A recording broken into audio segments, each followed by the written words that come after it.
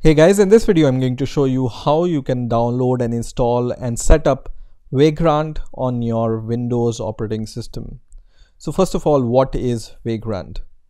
Vagrant is a virtual machine manager which uses command line interface to do all the tasks on the machine. Now Vagrant is an application that helps in building consistent development environment with ease. But what does this mean? So let me give you an example. So as a developer, I develop many applications day to day, and I just give these applications to my colleagues to test them. So let's say I am developing a C++ application which runs on a Linux machine, and this C++ application interacts with some database. Now I have created some dummy data to test my C++ application in the database. Now this C++ application, I want to give it to my colleague to test also. But how can I pass, or how can I transfer the same environment to my colleague so he can test the same C++ application in the same database environment with the same data which I have generated? That's where Vagrant comes into the picture. So using Vagrant, you can just create and destroy virtual machines really fast, and then you can transfer the Vagrant file to your colleague, and using this Vagrant file he can generate the same environment on which you were working on. So it's easy to transfer the development environment from one machine to another, so your software can be tested in the similar situations. So let's see how we can download and install Vagrant on our Windows operating system. Now to download and install and set up Vagrant, you need three things. One is Vagrant itself, second is VirtualBox, and third is some SSH client. So let's start with the VirtualBox. So search for VirtualBox on your favorite browser, and then the first link which will appear here will be from virtualbox.org, and then you can just select Windows host from here, and then you can download this VirtualBox, and it's pretty straightforward to download and install VirtualBox. So I'm not going to show you how you can download and install this. You can just download this executable file and just press some next button, and VirtualBox will be installed on your system. So when VirtualBox is installed, it will look something like this. Okay. Now the second thing is to download the Vagrant MSI file. So just search for Vagrant here, and the first link which will appear here will be from vagrantup.com. So we are going to click on that website, and then we will reach to the home page of Vagrant Up website. And here we will just click on the downloads button, which is this one, downloads 2.0.0, which is the latest version at the time of making this video. And then we will select the Windows option, and then we will just select the 64-bit option, right? And then I'm going to save this MSI file. And while this MSI file is downloading on my system, what I'm going to do is I'm going to download a terminal which is better than my Windows command prompt which comes with Windows 8 or Windows 10, right?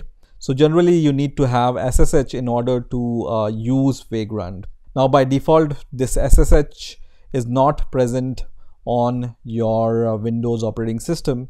You can use PuTTY tool to use SSH, but I would like to use a command line tool which is called CMDER. Commander is essentially a Windows terminal with additional Unix command line support. Okay, so just search for CMDER, and the first link which will appear here will be from cmder.net. Just click on this website, and you can see it will look like this. So it's a terminal which supports some Unix commands. So it also comes with SSH, and this CMDER is a zip file. So it's not an executable file, it's a .zip file. So we just need to extract it and start using this terminal tool. Okay. So I have downloaded the vagrant.msi file and cmder.zip file. So once they are downloaded, I'm going to just show you how to install Vagrant and then use this commander tool to create our Vagrant box. So now this vagrant.msi file is downloaded. So I'm going to just click on this MSI file and then I'm going to click OK, and then it's going to start installing Vagrant, and then I'm going to see this kind of setup wizard. I'm going to minimize the browser for now, and then I'm going to just click next, and I will accept license terms and condition and click next. This is the default location where Vagrant will be installed. So if you don't have the good reason to change it, just leave it as default and click next.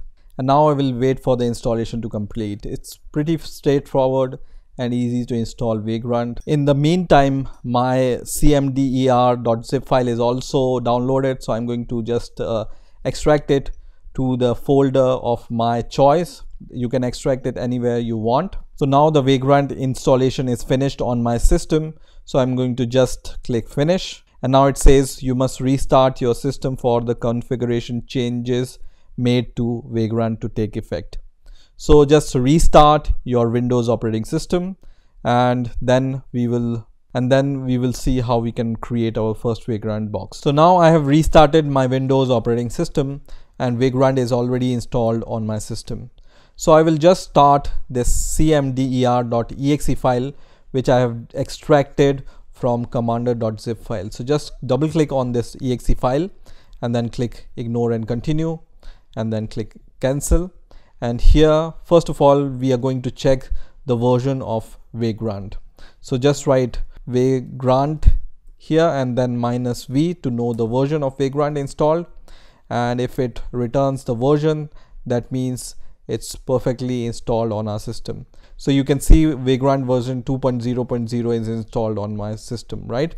So now we need to create a Vagrant box in order to use it. And how can we search this Vagrant box?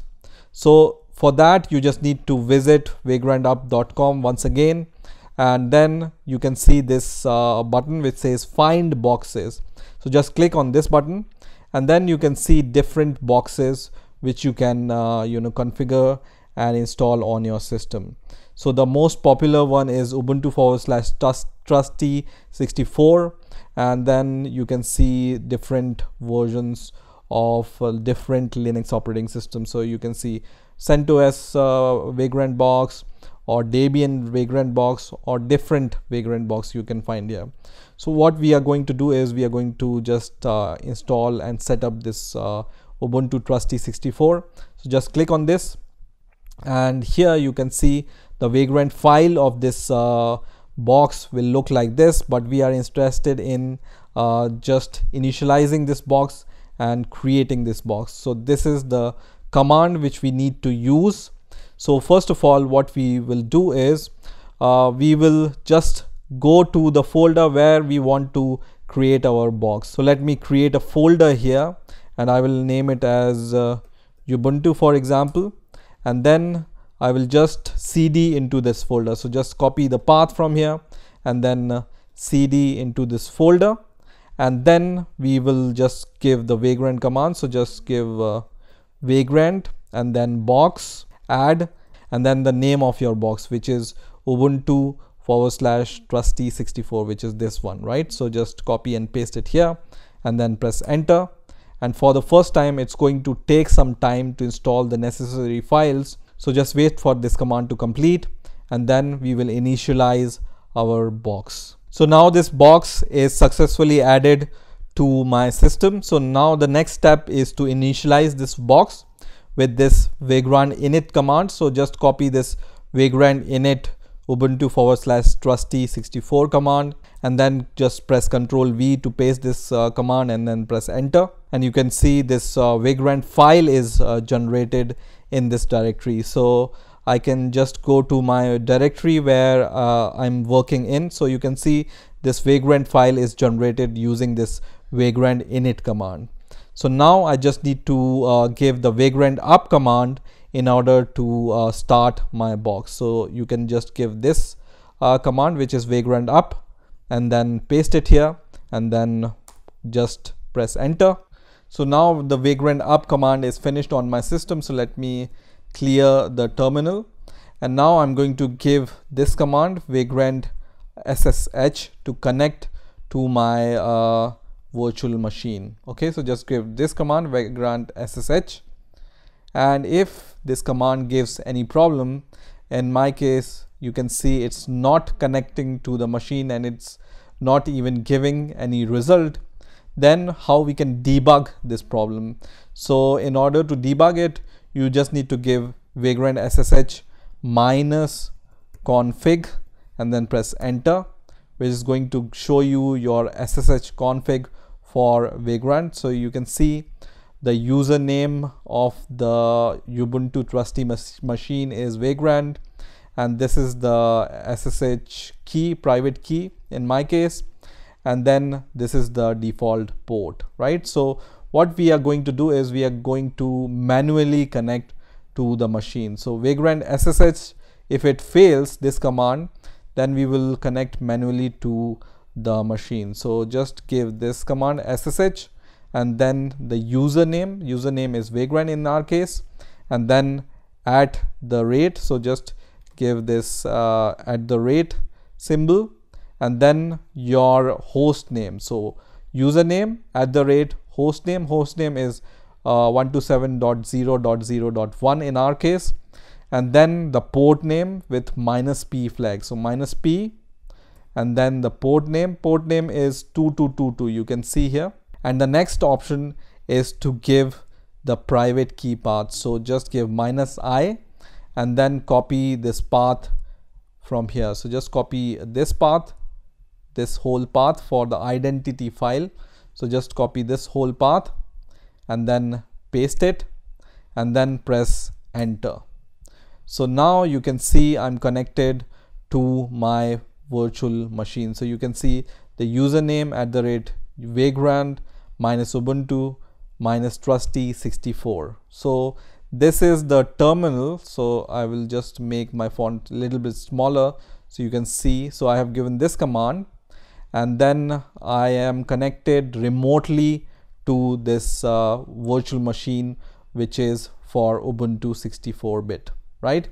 So in this machine I can just develop or install my software and test it, for example with some database or anything, any configuration, and then transfer this Vagrant file to my colleague, for example, and then he can use the same Vagrant file to create a machine and then use the same environment, right? Now you may ask, what is the purpose of installing VirtualBox? We haven't used VirtualBox anywhere. So just open your VirtualBox and you will see this machine is running here. So it turns out you don't need to do anything. Vagrant will do automatically this for you. So it will start running this virtual machine on your VirtualBox automatically. So you don't need to do anything. You just need to install VirtualBox in order to use Vagrant. So here I can just do ls, and for example I will just check present working directory. So I'm in this home/Vagrant directory, and I can start working on this virtual machine, right? So in this way you can install and set up Vagrant on your Windows operating system. I hope you enjoyed this video. Please rate, comment, subscribe, and bye for now.